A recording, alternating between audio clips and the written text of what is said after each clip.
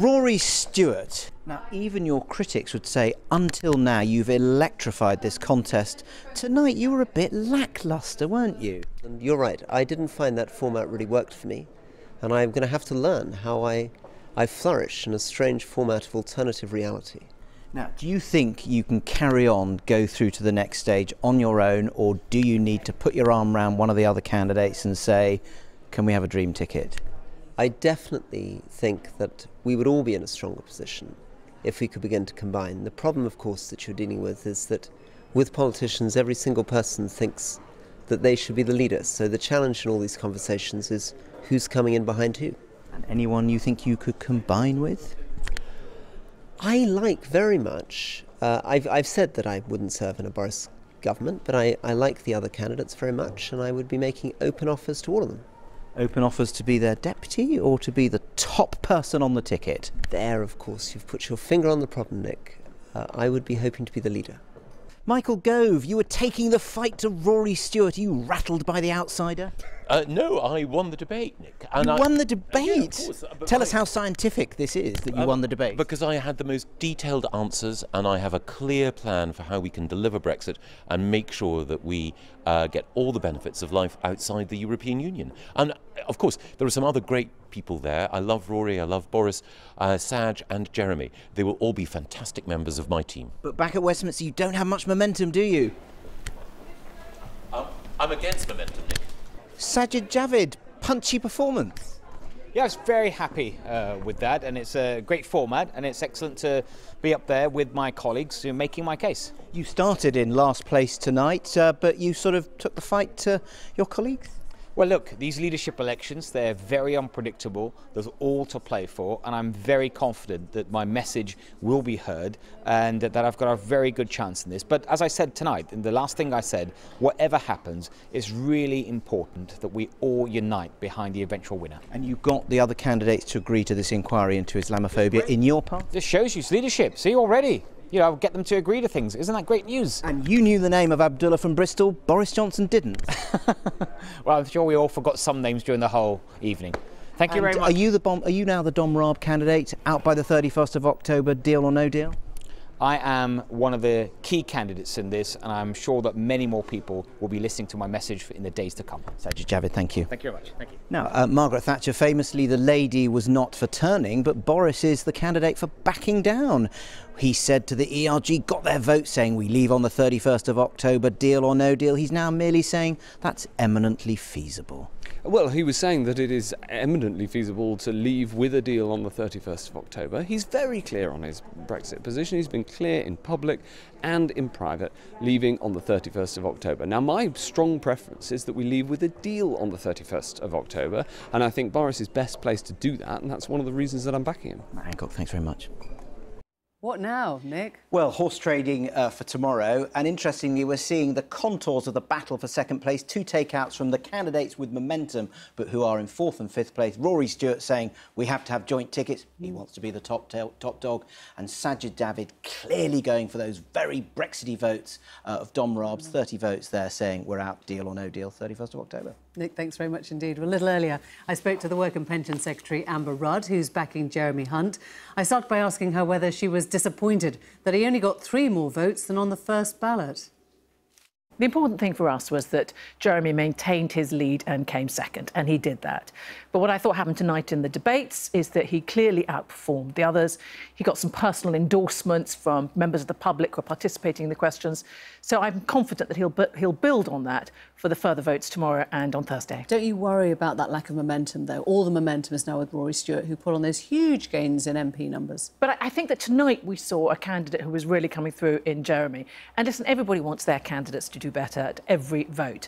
But I do feel that as a result of tonight, he was able to show that he's getting the right balance, really, between being frank about the economic challenge and wanting to deliver on Brexit. And I thought that his personal stories about the farmer in Shropshire and one or two others would really ring home with people. So I think he'll really make some gains tomorrow. He was the one person who said that he would reverse some of those cuts to social care and mental care. Yes, I mean, the point is, we're going to be choosing a new leader of the Conservative Party and a new Prime Minister. And people want to know, of course, how they can deliver on Brexit and what care they're going to take on the economy as they do that. But quite rightly, people want to know what else is in there. What are the plans for the future? And I thought he spoke very frankly about that. But he was the Health Secretary. Indeed, he was. And so he got things wrong. And so it was a brave thing to say we know that people want this addressed. And I think they do. We have a green paper on social care coming through shortly, but it has been delayed a long time. We need to get on with it, and he's right to highlight that. There is talk tonight, as you will know, of a potential pact or conversations or whatever you want to call them between Michael Gove and Rory Stewart. Well, I haven't heard that, but there are, of course, a lot of talks about people doing pacts, MPs lending votes, and personally, I think all that is rubbish. Do you think Boris Johnson lent votes to Jeremy Hunt? I do not. And anyway, that's such an arrogant approach to choosing a leader and a Prime Minister. I would expect and hope that every MP will vote for whoever they think is going to be the best Prime Minister for this country. But you know that Boris Johnson wants the second to be Jeremy Hunt. I do not know that. I do not. I absolutely do not know that. And I would say, if anybody's thinking that, bring it on. I'd be delighted, of course, to see Jeremy as the second candidate here, going face to face and head to head with Boris Johnson. All that gaming, it has unintended consequences in different places. So I would urge my fellow MPs to really just vote for whoever they think is the best candidate. Is there anything that, watching Jeremy Hunt, you wish you'd done differently tonight? No, I thought he did really well, and I thought that Oxford Man spoke for the nation when he said that Jeremy Hunt was the best candidate. Well, on one question. On one question. Taxes. Well, he was the only one who got that sort of endorsement, so I'll bank that. And when you were watching as a group of Conservative men who quite often were fighting for the ground and talking over each other and all the rest of it, I wonder what it made you feel as a really senior female in the cabinet. Yes, I long to see more women competing for the leadership in the Conservative Party. We've just had a woman Prime Minister, so there's no shortage of other senior women who will be coming through. But you're right, I would like to see always more women competing at this level. Do you think Jeremy Hunt will make the final two? I do, yes. After tonight's performance, I'm pretty certain he will. Amber Rudd, thank you. Thank you.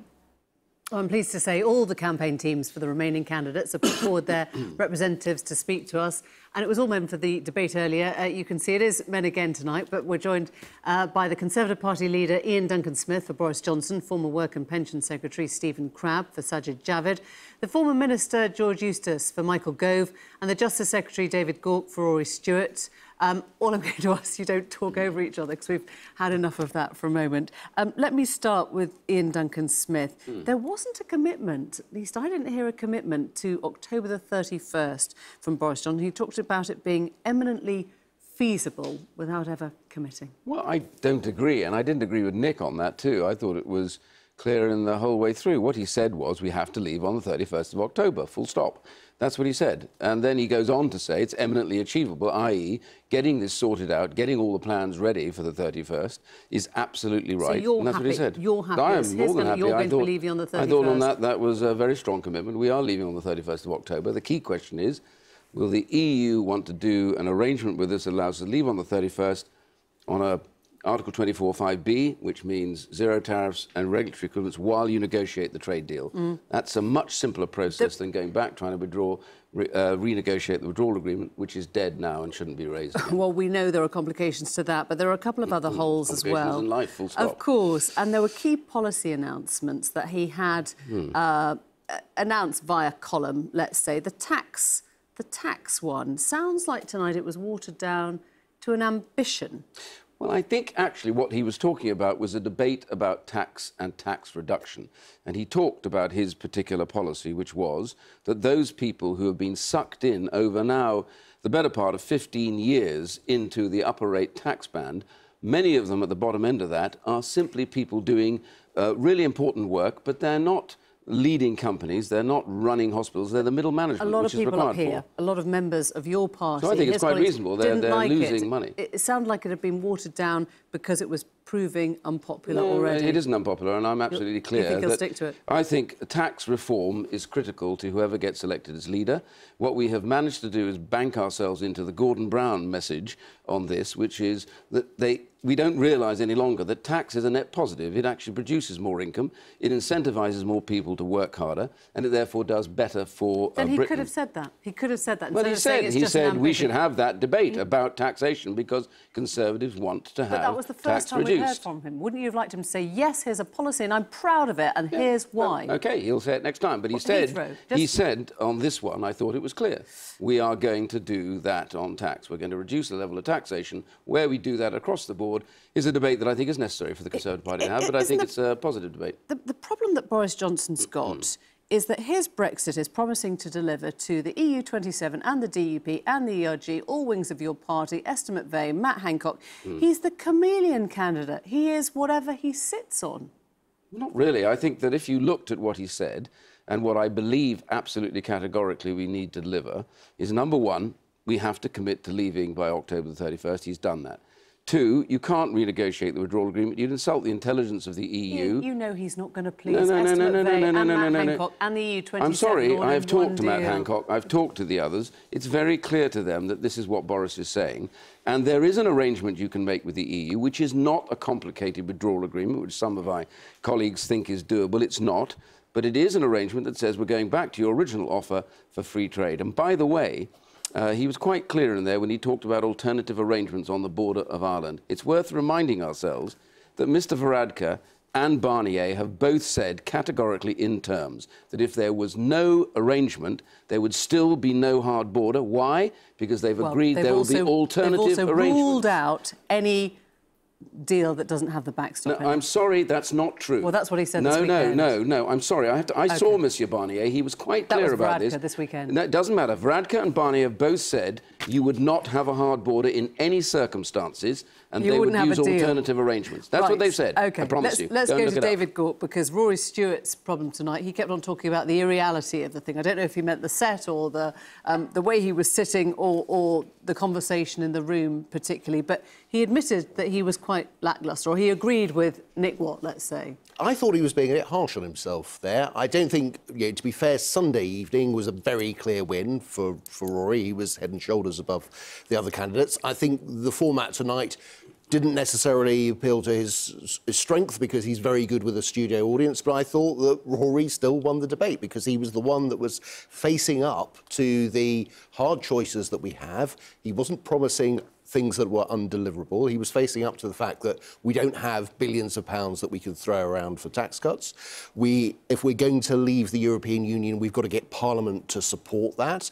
It's no good threatening no deal if Parliament is going to block it, unless you're going to ignore Parliament, and nobody said that they were going to do that. So why is he looking for a sort of conscious coupling, let's say, then? Why is he looking for a partner in this now, then? Well, I think he's making the case that he wants one of the other candidates to come in, row in and support. Well, I think he would accept the support from any of them. Who's he talking to? Well, I don't know if there's sort of great discussions on these things, yes, but the fact is... Come on, yes, you do. You're in his camp. Well, the fact is that Rory Stewart is the candidate with the momentum. I mean, the big story today is that Rory almost doubled his support in the elections. He's moved from 7th to 5th place. He's climbing up the table. Isn't that the problem, he's winning over support from other candidates when everything else is installing. He's become a player. He's a key player.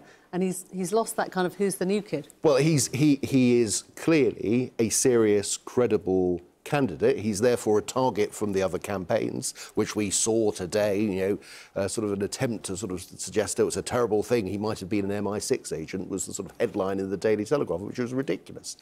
He is a threat. And therefore, he's going to attract the attention of the other campaigns. But look, he's had a very good day today. He's also finding it difficult at this stage to work out what is statesmanlike and what is private. He condemned privately on Twitter the tweet of President Trump, but yet he didn't think he would do that if he was Prime Minister. Well, I think the point, I mean, to be fair, this was one of those occasions where he got shouted over and so on. He's condemned the tweet from President Trump. I think the point he was simply making was that when you are Prime Minister, and every Prime Minister in this position finds themselves having to reflect the fact you do have to be diplomatic. But look, he's condemned the London Star tweet from President Trump.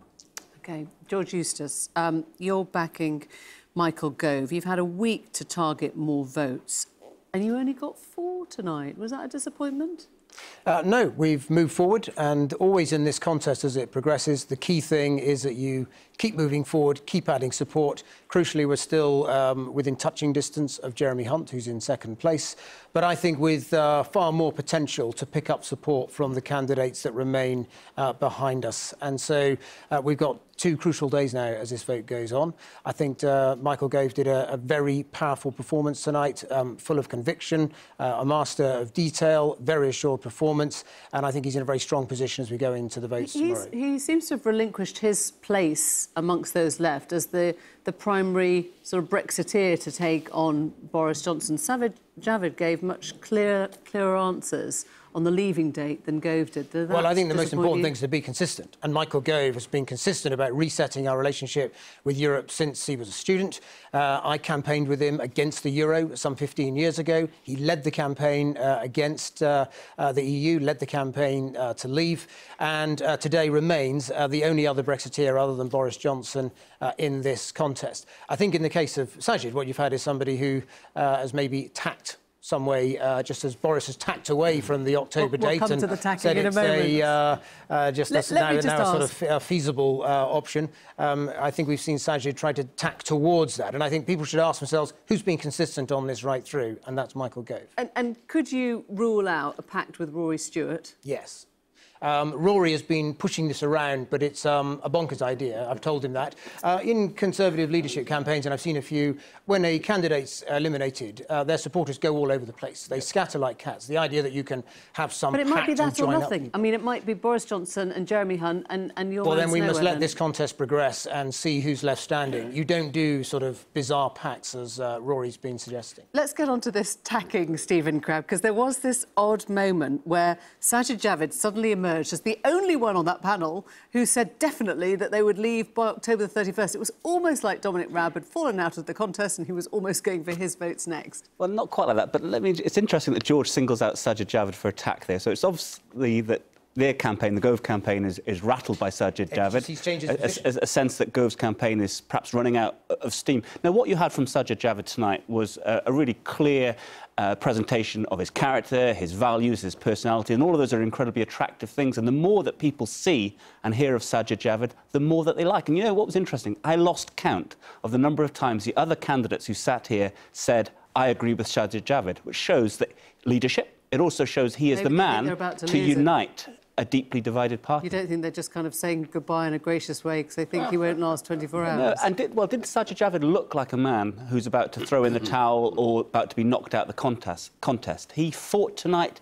I thought he gave in a difficult format, he gave a very, very good display of what he can offer the country and the party. Let me ask you, did you get a text from Rory Stewart's team asking for your support? I did. And it was identical to a number of the ones that have appeared on social media. Did they praise your intellect? It didn't praise my intellect, funnily enough. It made other compliments, but not my intellect. And how many of these went out, do you know? I have no idea. Perhaps you should ask David Gauke here, who's part of the Rory Stewart campaign. This is interesting. You didn't get one. I didn't get one. Well, there's a surprise. Got one from everybody else, but not from him. But what's interesting is in the wider picture, the wider electoral picture, Matthew Goodwin, who writes extensively about populism, as you know, his latest report has said that the Conservatives are now losing to the Lib Dems, not to the Brexit Party. So this is all for nothing, isn't it? Sajid Javid sort of moving towards his hard Brexit and his October the 31st. If that's where you're losing votes, then... Well, Sajid is a negotiator. He knows how to do deals. He spent his career doing that. So he knows the importance of a hard deadline. The point that he made in tonight's debate was exactly right. You need a resolution to this matter. So there's no point treating this 31st of October deadline as some flaky, movable thing that will just keep on testing the patience of the British public. So he's right on that point. The other point I'd make is that this contest is about far more than Brexit. And if the Conservative Party genuinely wants to turn the page, start a fresh conversation with the country, reach communities who, frankly, haven't been giving us a look in recent elections, Sajid is the man to do that. Yeah, I mean, one of the things that he achieved was this independent investigation to Islamophobia with whichever is the next Prime Minister. Are you confident that will happen? Do you think that will go ahead? Well, they all committed to it, so I'm assuming that they'll all decide to go ahead, and whoever ends up in top, I hope Boris does. I'm sure Boris will commit to that as well, which he did tonight. I personally do not believe there is a problem of Islamophobia inside the Conservative Party. But I'm very happy. I couldn't even remember the name of the imam who'd asked. Well, actually, he got it right first time. And, you know, with all honesty, if you weren't being prompted, just how many names would you get right? So let's not get to the position of exactly how often you remember names. It's the key point is how do you deal with the question. The truth is, Boris's article that he wrote, by the way, which is really important, he went out of his way to justify defending the freedom of people in Britain to do and wear what they like. It was about the time when Denmark banned the hijab.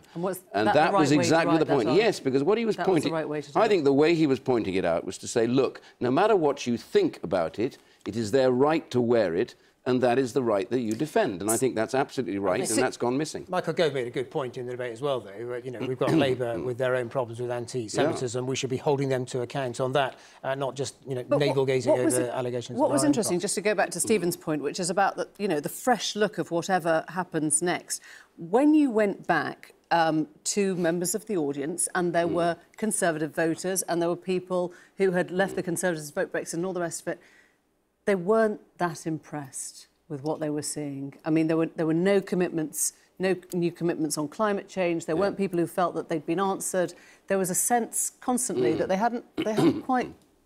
Well, I would rather made contact with the electorate. I would have agreed with the audience in one sense, that I do think these kind of debates with this many people never really quite works, because there's too many people trying to get in, too many interruptions. I think actually when this gets down to two people, that's when you get to a serious debate about where policy lies, because each is challenging the other. But when you've got 4 or 5 people, all you've got is a bit of a mess. I completely agree with Iain. I think that's right. And you need to narrow it down. Now, I have to say that we need to have a robust debate over the weeks ahead. Yep. I do think we've got a clear front runner, but I think it would be fair to say that we weren't getting clear answers from that front runner tonight. And what we need is a candidate who will be robust, who will tell the truth and make the case. And I do believe that this is where Rory has a big advantage, because, look, he's not looking to go through the motions. He's not looking to lose gracefully and end up as Foreign Secretary or Chancellor. He wants a tough I jumped in, and perhaps that's unfair, but Boris Johnson does seem to have a real problem with just answering a question directly. You know, whatever the question. Well, I don't know that that's the case. He can answer any of the ones in his press conference. You know, there were 6 different people. Well, he answered 6 questions, which were all the same. And so by the time you get to the 6th question, and they're all asking exactly the same question, you ask yourself, what's the point? Because you've got a bunch of journalists, first Pete, then repeat. And I have to tell you, that's fine. I'm a full defender. Well, they were all the same. Come on, they were all about one issue. My point here is that he answers questions, but not everybody does it in the same way. Not everybody does it in the same way. But this just underlines the point that we need a really, really tough and robust leadership contest. This isn't just about an internal circus that we're having in the Conservative Party. This is to pick a Prime Minister for the whole United Kingdom. Right. And letting somebody romp home to the end, be the winner, without really coming under intense scrutiny, I think would be a mistake. We're pulling out now. Thank you very much indeed.